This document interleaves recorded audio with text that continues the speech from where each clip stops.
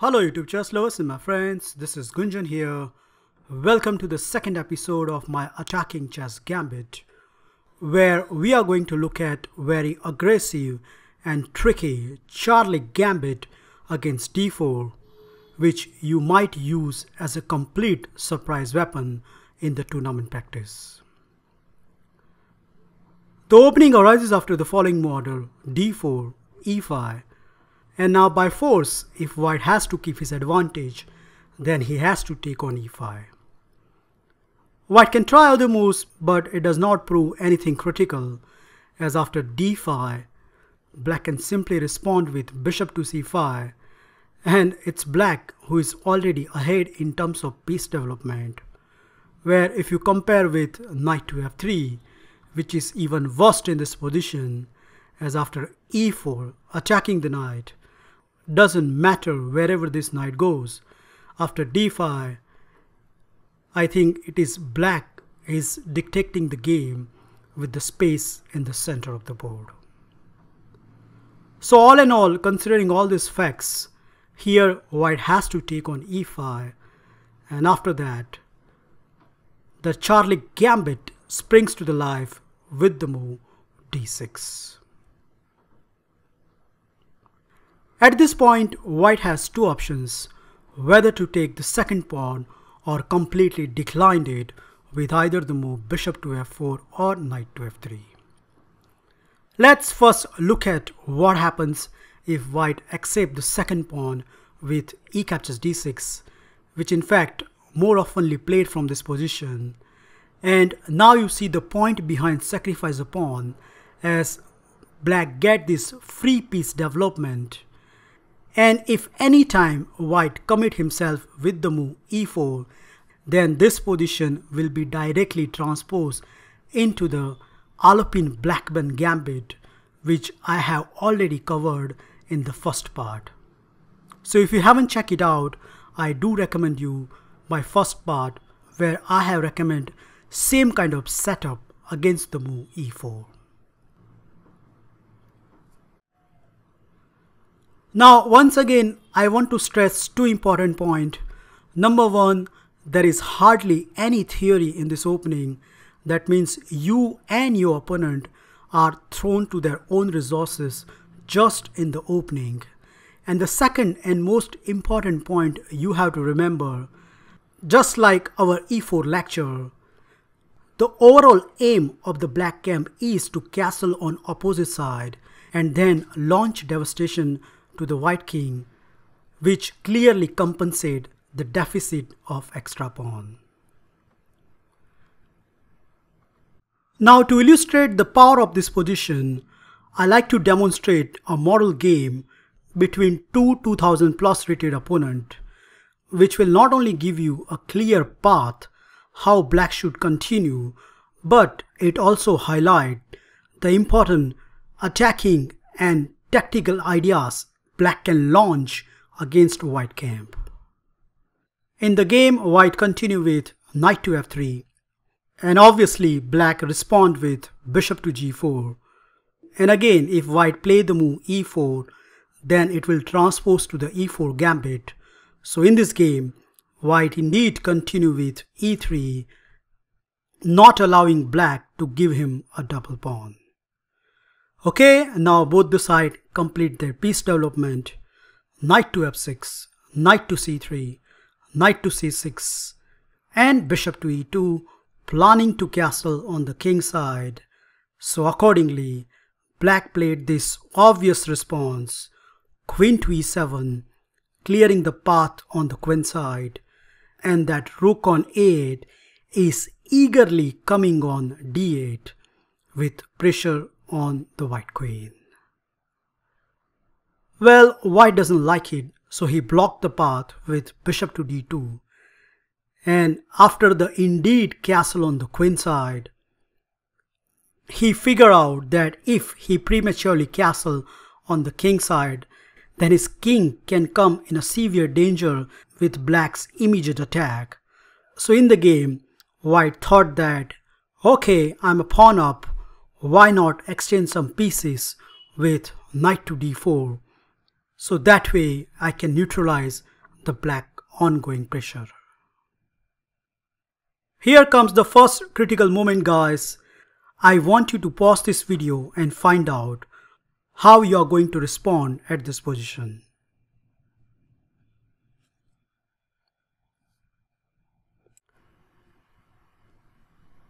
Well, congratulations if you find knight captures d4, which is in fact the best move in this position.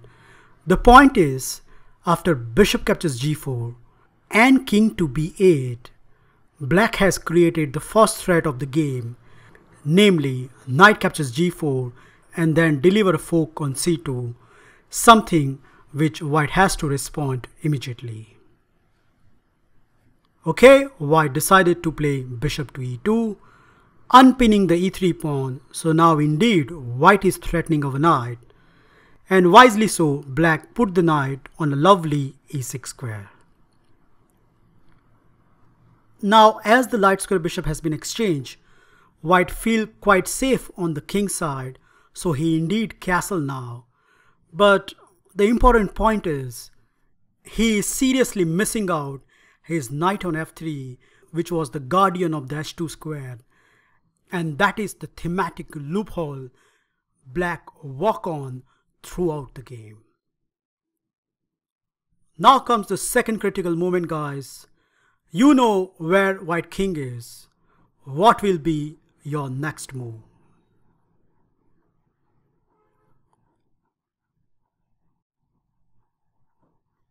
Well, I hope you do find this accurate move, h5, and as you can see, black has a very simple plan to execute, namely knight to g4 and then queen to h5, and then a launch devastation on the white king, which is not safely placed on the g1 square. For a time being, white doesn't bother about all this, and he continues with bishop to f3, putting that bishop on a lovely diagonal. But in fact, this move was the first mistake of the white camp. Here comes the first star move, and before I move on, I'd like you to pause this video and find out that golden move.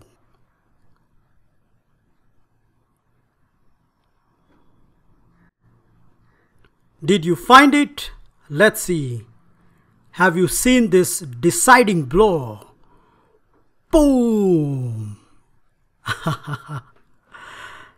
So suddenly bishop to h2 comes into the picture, which was not at all expected by white camp.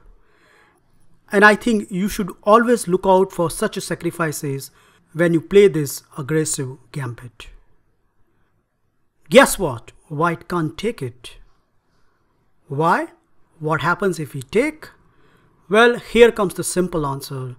Knight to g4 and white king is completely busted. He can't play king to g3 as queen to d6 leads to the checkmate. And the same goes for the king to h3, as after knight to g5, white king will be completely humiliated. So accordingly, white has two options. Number one, bishop captures g4, and I hope everybody here knows this pattern very well, as after h captures g4, discover check, and when white king goes to the g1, yup, you got it, queen to h4, a complete destruction on the h file, and the only hope, which is to move the f pawn, completely fails due to the simple move g3, and white king is completely boxed in.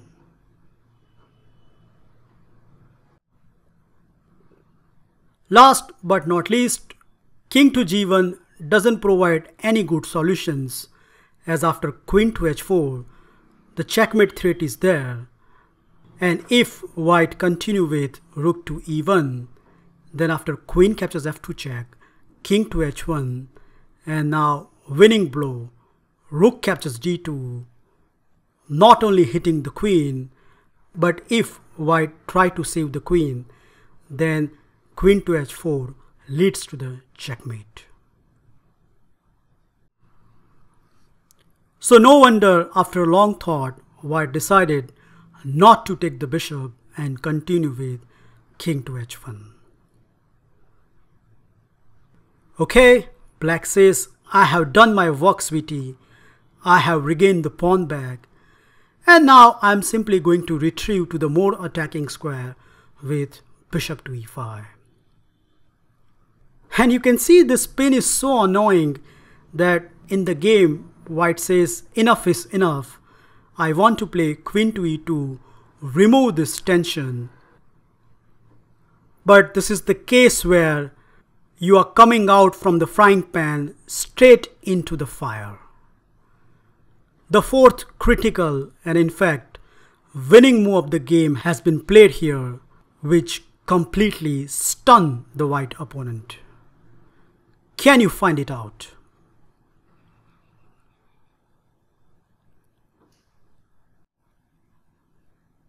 To be honest, there are a lot of good moves over here, but I think black find the best killing move in this position.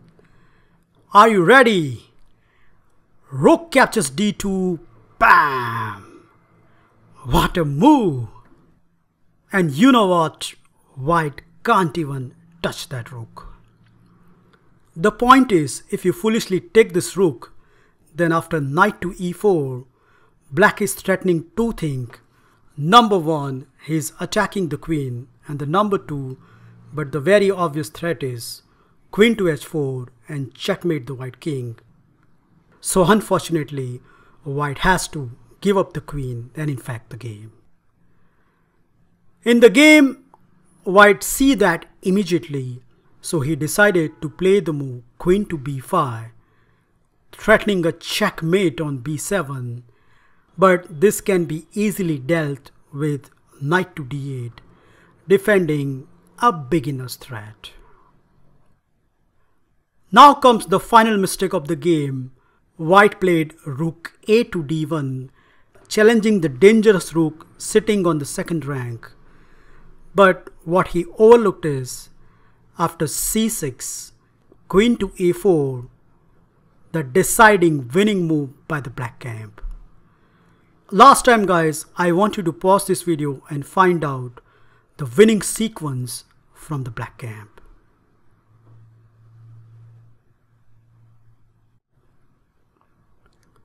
Okay, I'm really sure that you have found out this winning move, knight to g4, and how you're going to stop queen to h4 and checkmating the white king. Well, white has the only option, g3, but you know now what is going to happen. Yup, the another dazzling sacrifice, bishop captures g3, and after this, however white plays, his king is not going to survive for a long time. The game finished very quickly. White indeed plays f captures g3, but after rook to h2 check, king to g1, and now the simplest move in the world, queen captures e3, which leads to checkmate in two moves. Wow! What an attacking and entertaining game, which clearly highlights how one should play this gambit and what sort of fun black get against the move d4.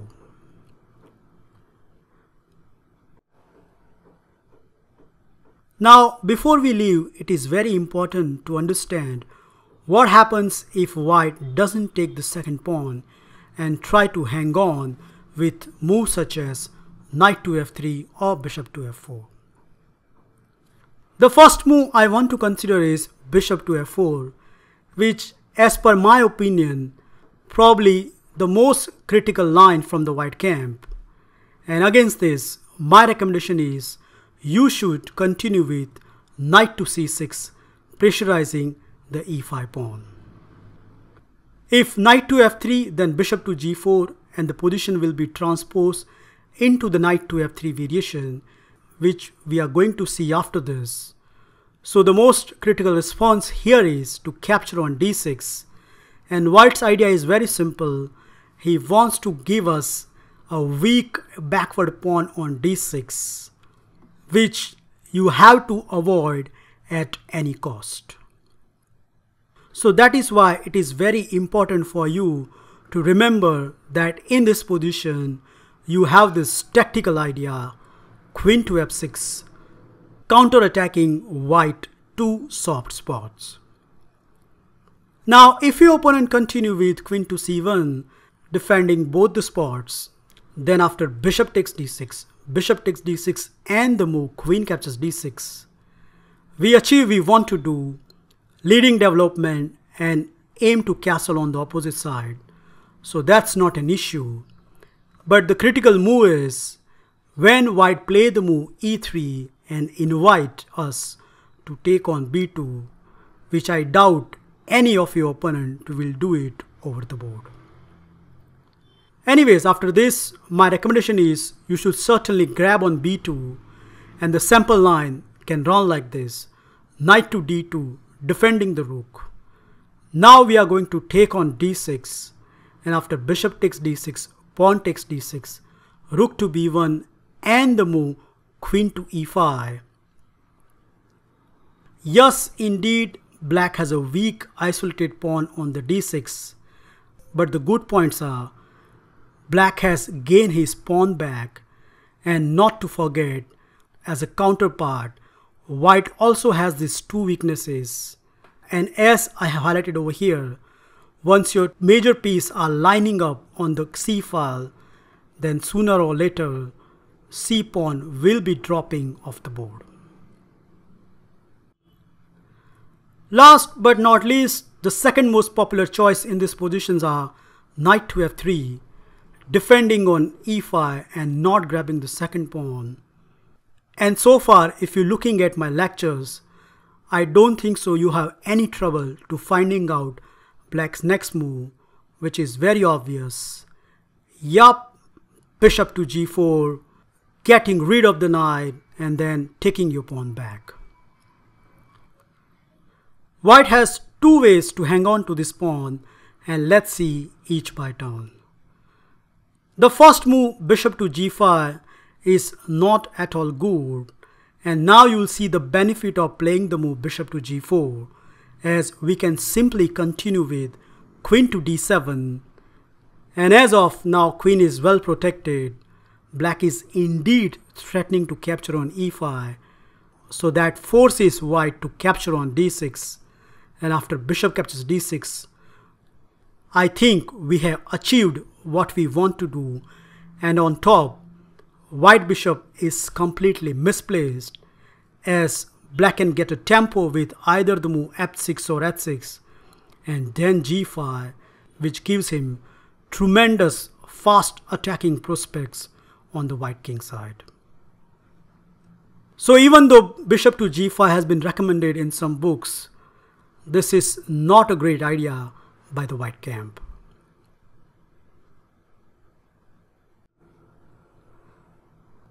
Finally, let's check out what is happening after the move bishop to f4. Keep pressurizing the d6 square, but against this, we already know what to do. Yup, putting pressure on e5 with knight to c6, and when white take on d6. Do you remember?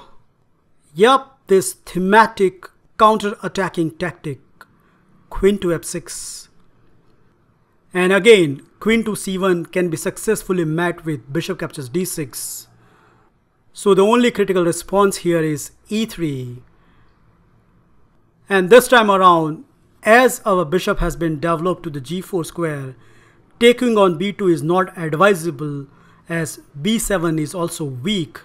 So accordingly, my suggestion here is you should take on d6, and after bishop captures d6, play this powerful move, castle on the queen side.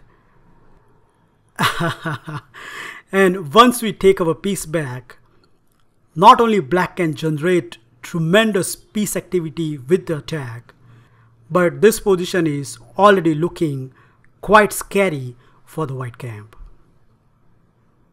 So more or less, this is how you should respond against all the sideline moves where white doesn't accept the second pawn.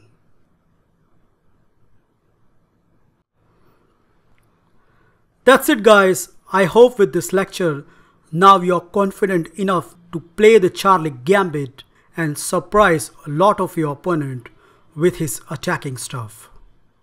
Thank you for watching this video. Feel free to like, subscribe and comment, and I'll meet you in my next episode very soon. Bye and take care.